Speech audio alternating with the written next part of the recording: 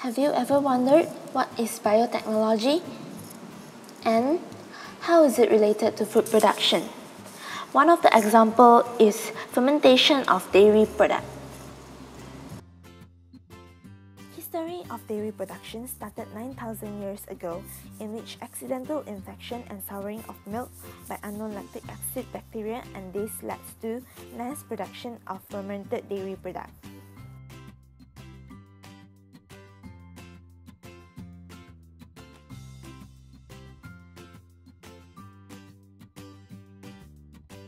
Common products such as yogurt, cheese, buttermilk, and sour cream are examples of dairy fermentation. So, what's the method of making these products? Lactic acid bacteria such as lactobacillus, lactococcus, and leuconostoc are used as starter culture, producing lactic acid during fermentative metabolism.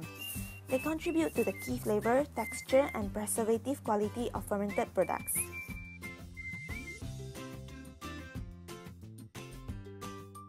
There are a few steps included in commercial cheese production, such as milk preparation, coagulation, curd treatment, salting, pressing, and ripening.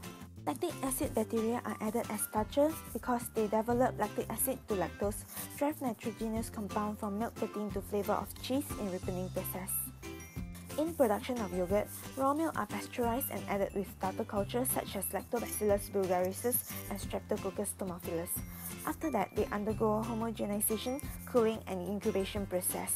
Lactic acid are produced, causing the pH to decrease and milk to clot, forming the soft gel-like characteristic of yogurt.